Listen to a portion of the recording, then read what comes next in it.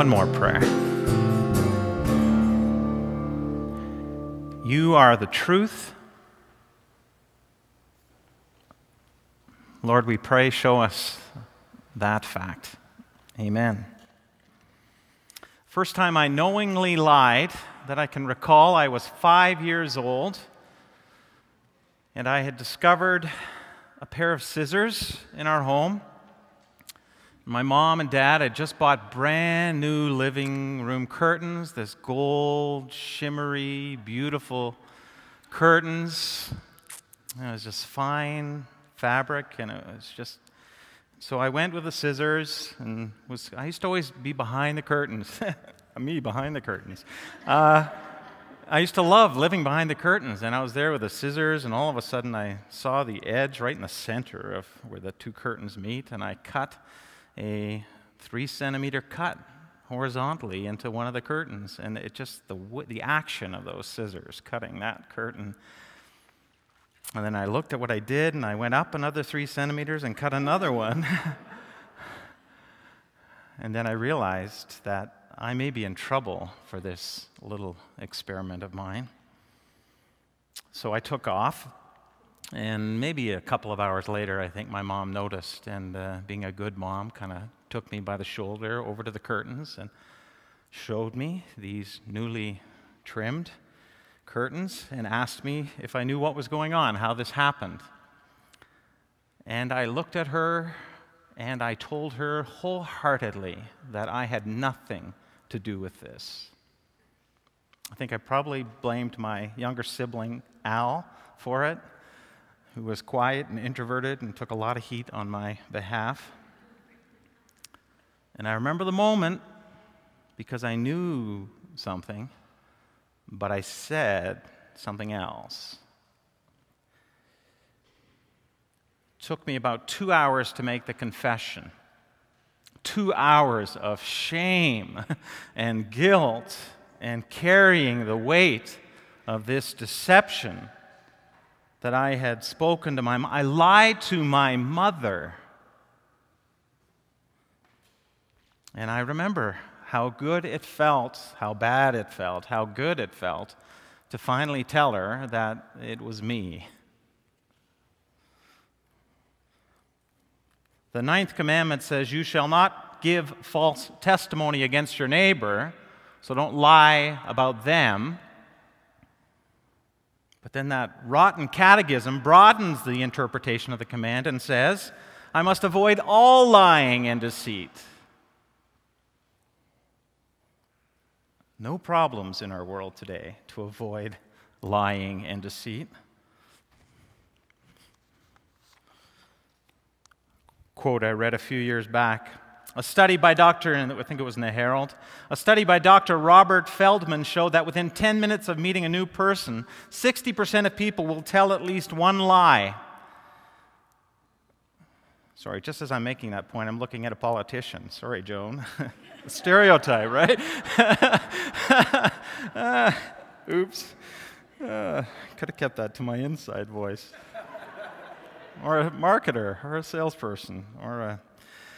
Back to Dr. Robert Feldman. Within 10 minutes of meeting a new person, 60% of people, all of us, will tell at least one lie. The average number of lies a person will tell in that first 10 minutes is 3. Most people in the study didn't believe the results, but when the videotaped sessions were shown back to them, they were stunned to see that they had indeed lied, and in many cases they'd lied repeatedly. The average American, you may have heard this quote before, tells approximately 200 lies per day, which means the average Canadian tells 20 lies per day. And I don't doubt the numbers, the 200 number, at all when you really start to think about it and unpack it and get honest with yourself. When you start to think about all the little white lie, there's your first deception. These are white lies versus the black lies. I don't doubt for a minute that over 100 times a day, I'll say one lie in one way, shape, or form. The times that I fail to tell the truth, the whole truth, or nothing but the truth. Grew up hearing that phrase, but if you think about what that means, telling the truth, so not telling the untruth, is one way of lying. Telling the whole truth, so not holding back on something you know that is true about the thing you're talking about, or shading it, or spinning it, and not telling more than the truth in order to accomplish those same things.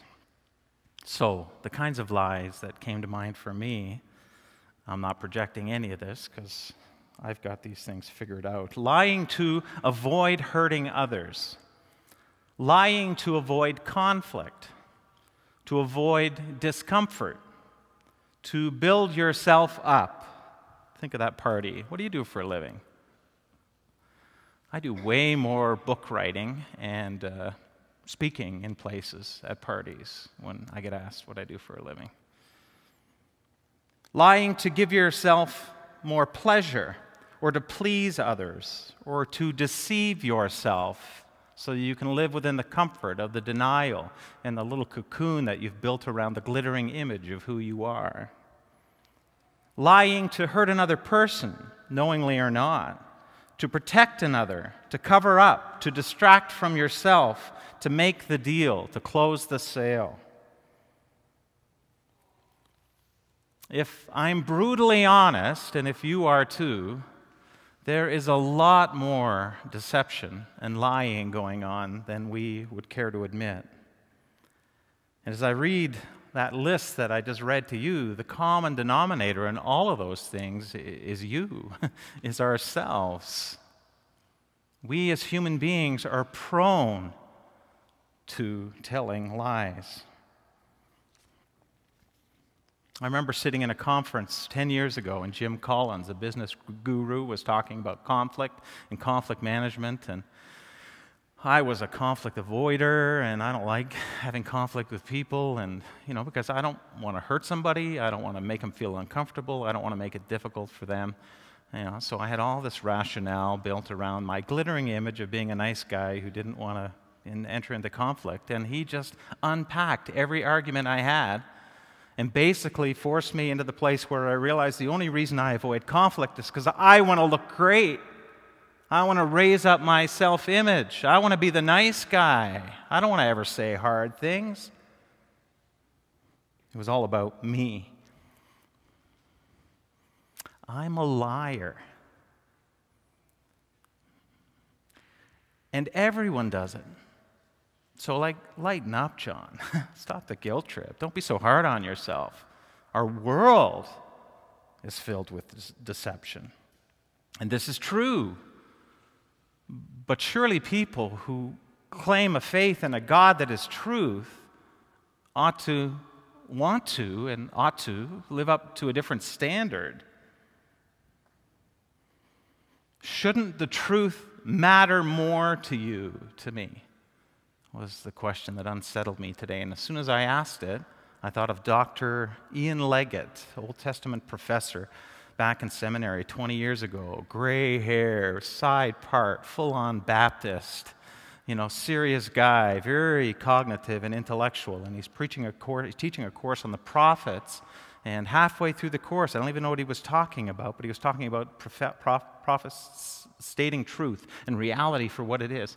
And all of a sudden, he pauses and he starts weeping in front of 100 students. He just weeping, not just like a tear that he had to wipe. He loses it, evidencing that he's made in the image of a God whose truth is so true that any lie and a world filled with deception would be heartbreaking. And the man's weeping at the fact that the truth has been so hidden that nobody cares. He echoed the heart of God. Prophet Jeremiah, these are hard words. Beware of your friends. Do not trust anyone in your clan, for every one of them is a deceiver, and every friend a slanderer. Friend deceives friend, and no one speaks the truth. You think about churches. I demonize the church I grew up in, but nobody spoke, well, we rarely spoke the truth to each other. Everybody was nice, and it was pathetic. Friend deceives friend, and no one speaks the truth. They've taught their tongues to lie. They weary themselves with sinning. You live in the midst of deception. In their deceit, they refuse to acknowledge me, declares the Lord. God hates lying. And to lie, according to the prophet, is to not acknowledge God. So every time we lie, we're saying we don't believe in the God of truth. God is truth. It is impossible, the writer of the Hebrews writes, for God to lie. He has never lied to you.